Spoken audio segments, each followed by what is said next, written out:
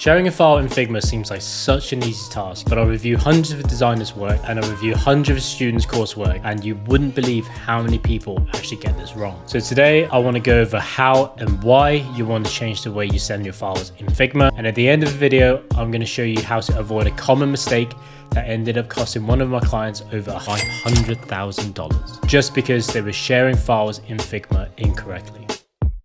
So I've got a Figma file open here, and it's a community file from Apple where they've shared their design system. And let's just assume that we are a product designer and we're working on the sidebar components. Now at the end of a sprint, your design manager has asked you to share what you've been working on with them so that they can review it. And this is what most people would do. They'll go to the top right, click share, and click on copy link, and then they will send the link to whoever it is that they need to forward it to.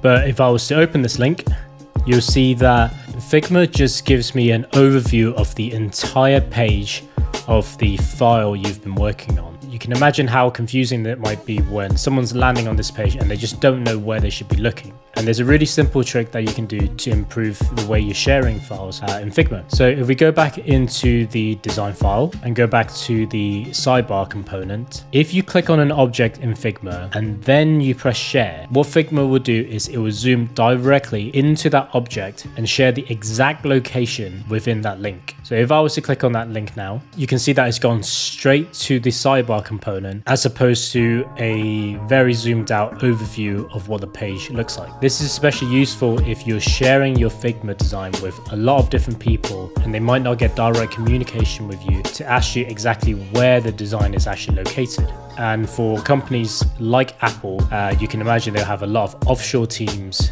in places like India, China, UK, where people will be working in different time zones. And if you can just provide that extra bit of clarity, it'll just make the whole development process a lot simpler. So the other thing with sharing in Figma is that a lot of people will just put an email address and invite people to their file. And this could end up costing you a lot of money because Figma actually charges you per editor seat. So let's say I am going to share this Figma file with joe@yahoo.com.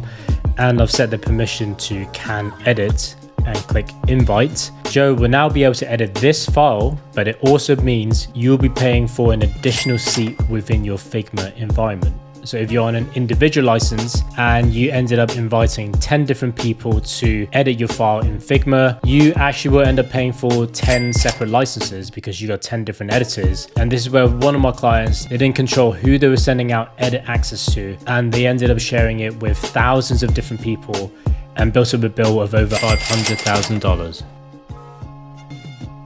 And unfortunately, I do know many other people who have been stung by Figma just because of the way they've set up their payment structure. So next time if someone's asking you to share a Figma file, make sure you're only inviting them as a viewer and not an editor, unless you're happy to absorb the cost of having an extra editor within your Figma environment.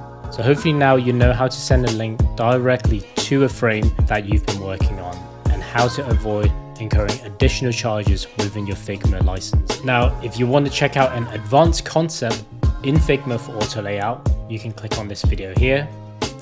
Alternatively, if you want to know about the basics of auto layout, you can click on this video here.